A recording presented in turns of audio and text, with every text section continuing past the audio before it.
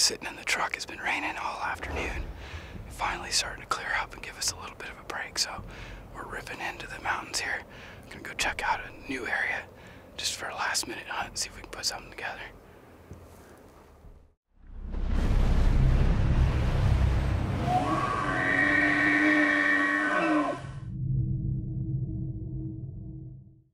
On today's episode, we're gonna head to the high country of Montana after trophy mule deer with a bow and arrow. We're gonna go with Jordan Breshears a little later on in the fall after the bucks have stripped their velvet.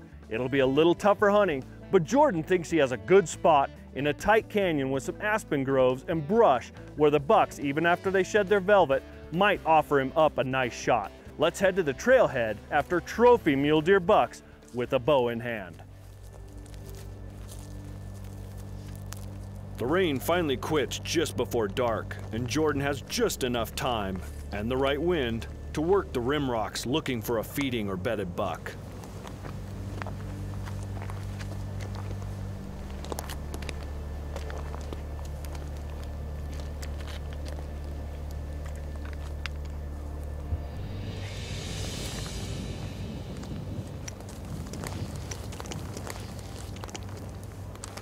Jordan quickly landmarks his feeding buck and slowly picks his way along the cliff, hoping to pop out right directly above the buck.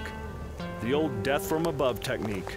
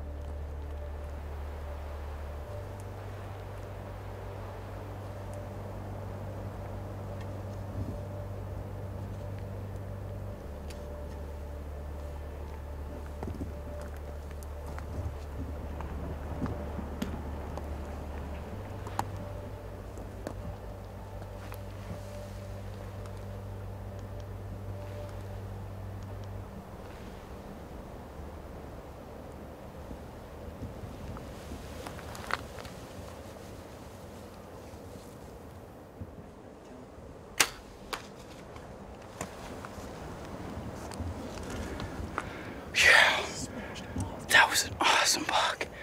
Oh my gosh. Yeah.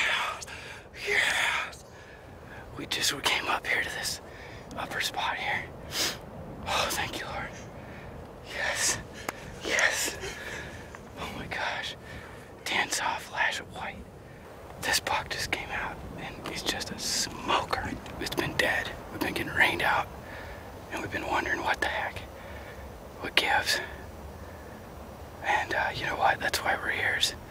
Persistence pays off, and the Lord just blessed us with an awesome buck. I mean, that was perfect.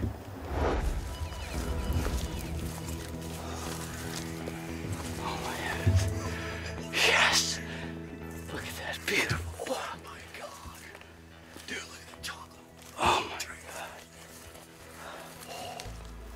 September 18th, we're up here in the high country. And chasing elk and mule deer. And we were blessed to take this guy this evening.